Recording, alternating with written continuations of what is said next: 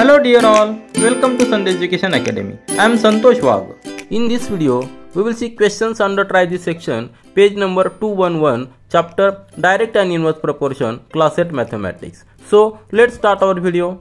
See the question under try this section, page number 211, chapter Direct and Inverse Proportion, class 8 Mathematics. Here question is given, observe the following tables and find which pair of variables. Here x and y, these are the variables, are in inverse proportion. Three tables are given and this is the first table. We have to find which table, in which table or which pair are in inverse proportion. Here we can correlate the data given in the table as the speed of a vehicle and the time required by the vehicle to cover a specific distance. Here if we consider x as the speed of vehicle and y as the time required to a specific distance by the vehicle, we can see as the speed decreases, time required increases. But here we have to find whether these two variables, means speed and time, are in inverse proportion. We know what is direct proportion. In direct proportion, two variables x and y vary in proportion, means if x increases, y also increases in proportion. But in inverse proportion, what is the definition? The two quantities x and y are said to be in inverse proportion. If x and y are two variables, these two quantities are said to be in inverse proportion if an increase in x causes proportional decrease in y and vice versa. Means if x increases, y decreases, but in proportion, isn't it? So it is here proportional word is important. Proportional decrease, isn't it? Proportional decrease or increase, isn't it? If one increases, other decreases, but in proportion. So this proportional word is very important. In such manner, the product of corresponding values, their corresponding values, if x1 and x2 are two values of x and corresponding values of y are y1 and y2, then x1 and y1, if product we take, that is constant and that is equal to x2 into y2. So this is the basic condition for inverse proportion. Means if x and y are two variables, those are said to be in inverse proportion if x increases, y decreases, but in proportional. So here we have to find whether x and y are in inverse proportion. Means we have to take the product of different values of x to the corresponding values of y, and if their product is same for all values, then we say that these are in inverse proportion. So if this is x, let it be x1, x2, x3, x4, and these are y1, y2, y3 and y4. So just take the product of these corresponding values of x and y. Here x1 into y1, that will be equal to 50 into 5, that will be 250. Now take the next product x2, y2. x2, y2 is 40 into 6, that is 240. Now just taking the product of two variables, two quantities, both are different. So we can say directly these are not in inverse proportion. But let's find the other products also and confirm our solution. That x3 into y3, that is equal to 30 into 7, that will be equal to 210. And last one x4 into y4, that is 20 into 8, that will be equal to 160. Now see, all these are products and which are different. But what is the basic condition? This k, this product k, constant must be same for all values of x1, y1, isn't it? Then only we say that x and y are in inverse proportion. But here product is different, so our answer is x and y. Here in this table, here x and y are not in inverse proportion, isn't it? Here we can say these are not in inverse proportion, even though this x decreases, y increases. See here x is, if we decrease the value of x, y value increases but not in proportion. So these are not in inverse proportion. Now see the second table of this question, that is question under try this section, page number 211. And in second table, x and y, these values are given. We have to find whether these are in inverse proportion. We know x and y are in inverse proportion only if the product of x, corresponding value of x to the corresponding value of y is constant, that is equal to x2 y2, isn't it?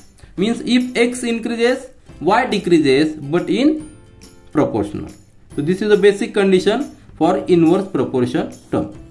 Now for this we must find the product of this corresponding value of x to the corresponding value of y. If these are the x, let's consider x1, x2, x3, y, x4, and here y1, y2, y3 and y4. If we take the product of x1 and y1, and if we find the product is same for all different values of x to the corresponding value of y, then we will say that x and y are in inverse proportion. Means if x increases, here see, x is increasing, y should decrease but should in proportion. And to confirm our solution, we must take the product. We must find this k constant which must be same for all products. So let's take the product x1 into y1. x1 is 100 and y1 is 60. So product is 6000, isn't it? Now see the second product x2 y2, that is 200 into 30. The product is again 6000. Here for the first two values, product we got the same. Let's see for the next one, x3 into y3. x3 is 300 and y3 is 20. Again product is 6000. Now for the last one, x4 into y4, that is 400 into 50. Again 15 into 4, that is 6000. Product is 6000. Here we are getting product which is constant for all values of x1, x2 to the corresponding values of y. Means here x is increasing, y is decreasing but in proportion. Means here we are saying as x increases, value of x increases, value of y decreases, isn't it? But in proportion, isn't it? Why proportion? Because product is same, isn't it? Here in different way we can say, if we take the product x1 upon x2, that is x1 is 100 divided by x2 is 6, x2 is 200. Ratio is 1 upon 2. And similarly we are getting y1 upon y2. y1 is here, y1 is 60 and y2 is 30. Product we are getting 2 upon 1. So here as this product, these are in inverse proportion, isn't it? As x increases, y is decreasing but in same proportion. So these variables x and y are in directly inverse proportion. So our answer is here x and y are in inverse proportion. So this is our final answer. Now see the last table of this question. Here this table is given, values of x are like this and y are like this. So we have to find whether x and y are in inverse proportion. We know x and y are in inverse proportion only if product of x1 y1 that is equal to k and that is also equal to x2 y2, isn't it? Means if the product of different values of x to the corresponding values of y is constant, then only we say that x and y are in inverse proportion. What is the meaning of inverse proportion? If x increases, y should decrease but in proportion. So to confirm our solution, we will take the product. So if these are the x, let it be x1, x2, x3, x4, x5, x6 and corresponding values of y as y1, y2, y3, y4, y5 and y6. So just take the product of these x1 and y1, which is 90 into 10, that is 900. Now x2, y2, product x2 and y2, that is 60 into 15, that will be again 900. See here, product we are getting same for the first two values, but it must be same for all remaining values. So we must carry out the product of last only up to last. That is x3 and into y3, that will be equal to 45 into 20, that is again we are getting 900.